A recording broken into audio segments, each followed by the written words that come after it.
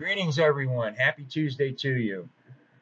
This morning, I want to talk to you about something I've been studying now for a while in the Bible, and that is the futility of worshiping false gods. I'm fascinated by this subject, and as I read through the books of Chronicles and Kings and Psalms, I see much is written about how God thinks of people who worship other things beside Him. God is not mocked, and we need to understand that He is a very jealous God.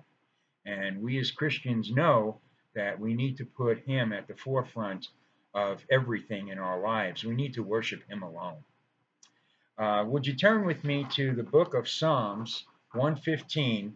I'm going to read you verses 4 through 8, and later on we're going to read Psalm 135, verses 19 through 21. Psalm 115, 4 through 8. But their idols are silver and gold made of human hands. They have mouths but cannot speak, eyes but cannot see. They have ears but cannot hear, noses but cannot smell. They have hands but cannot feel, feet but cannot walk, nor can they utter a sound with their throats. Those who make them will be like them, and so all who trust in them. There is a striking contrast between the God of the Bible and the false gods of all the other religions of the world. And this has been going on since the beginning of time. And it's no different today than it was back then. We may not worship statues or golden graven images, but believe it or not, some people do. There are many in the secular society who worship everything from money, greed, power, sex, to just about anything you could think of. Child sacrifice is still going on today. Drinking children's blood is a popular thing among some celebrities in Hollywood, believe it or not. It's ridiculous when you hear what is really going on in our society, and it's frightening. And I hate to be so blunt, but these are the things that are going on, and this is what the result of worshiping false idols creates. So regardless of the value of the statue that they created or the image that they created back in the Old Testament, despite the fact that they may have used diamonds, precious gems, rubies for part of it, the statue itself may have been made of gold or silver or bronze or some precious metal. Regardless of what the statue looked like and how much it was worth, it could not do anything for the people that created it. It could not duplicate what God, a holy God, could do. As a matter of fact, the people that created these statues and these idols had more power than the statues they produced. So it was a pretty futile effort, as it is today as it was back then. If these idols could not see, how could they know the wants and the desires of the people they were supposed to help and represent?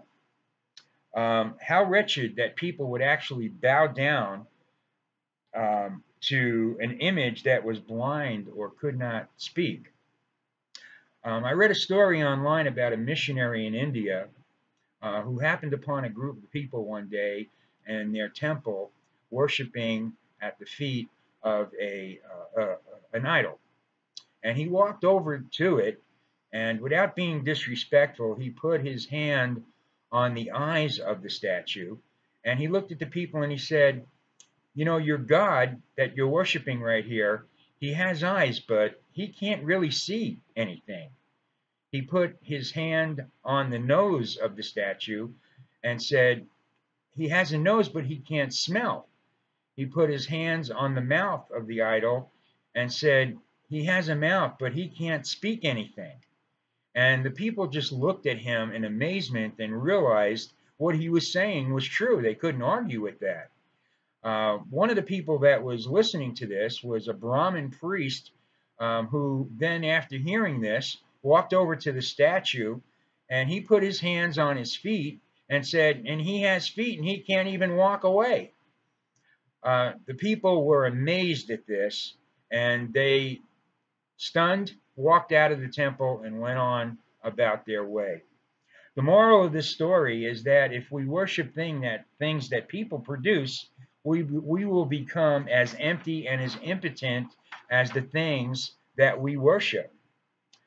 To put anything above our God, anything in creation, whether it's wealth, fame, or power, in the place of a holy God, will ultimately destroy us.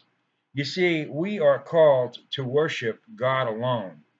And in the craziness and in the things that we are seeing and hearing and reading about in our society today, it is very, even more important now than it's ever been that we stand for the righteousness of Christ, not for the whims of the world. What we see out there is frightening, and it's the reason why our society is falling apart. It's because people are worshiping the wrong things. They are they are driven by their hate for other people groups. They are driven by their desire for power and for things that of like money and things that are not of God. God wants us to be happy. He wants us to be productive. He wants us to provide for our families. He wants our children to grow, to worship Him. And we have to understand that He alone is worthy of our worship. Turn with me now to Psalm 135, and we're going to read verses 19 through 21. Bless the Lord, O house of Israel. Bless the Lord, O house of Aaron. Bless the Lord, O house of Levi. You who fear the Lord, bless the Lord. Bless the Lord out of Zion, who dwells in Jerusalem. Praise the Lord. Psalm 135, 19 through 21.